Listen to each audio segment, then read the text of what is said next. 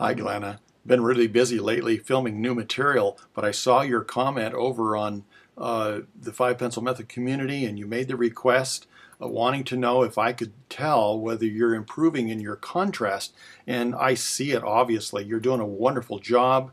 You're clarifying things much better, and you're getting a wider range of value. Your darks are darker, and you're contrasting with the lighter areas and the lighter values. And I just want to remind you about one thing that is going to take this to a whole new level. If you can put a range of value within those dark areas that you're working on. So when I see something like this stripe going up here to where it's less light, I want to see an increase in value. Now my Photoshop is going to be a little dark here, but it'll still help you see what I'm talking about.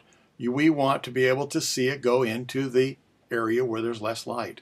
Each one of these things can be done in the same way. And this will help you have that sense that you're going behind something, that it's deeper again with less light there, and you'll quickly demonstrate a new depth and dimension to your picture. So just imagine, even if you don't see it evident in your photograph or your reference, just imagine where would it be darker, and also where would it be lighter, and you can make some real good decisions about your picture. Now I know this is probably something real common. I may have even mentioned it to you, or you've heard me mention it to somebody else before, but each one of these things going behind this ridge would be darker. And again, I'm making some very dark lines so you can see them in Photoshop, but everything within that value range would get darker. So you'd have these things going up into the shadow, and they'd be darker when they go to where there's less light. Each one of these things can have that happen.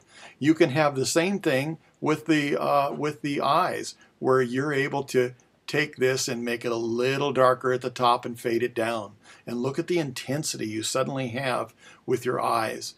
This is going to really be a great opportunity, and as you see it happening in one place, you'll be able to see other opportunities in your drawing that you can pick up the same thing.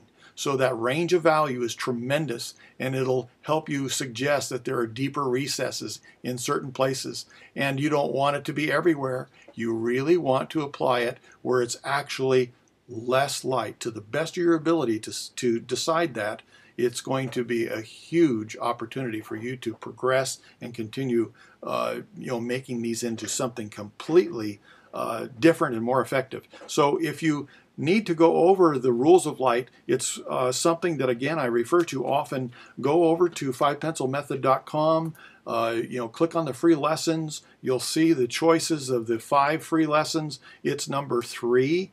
And it's the rules of light, and this helps you understand not just the things that I pointed out, but that everything gets darker. So everything, the lights and the darks, will increase in value. You'll still want separation, but they will all get darker. And the other way, everything gets lighter. It immediately adds wonderful curve and dimension, to your drawings. So I think you should get excited when you see this happen to your picture. Look forward to seeing you with your update. If I have a chance to get over there to the 5 Pencil Method community and catch your drawing update, and talk to you later, Glenna. I was really proud of you.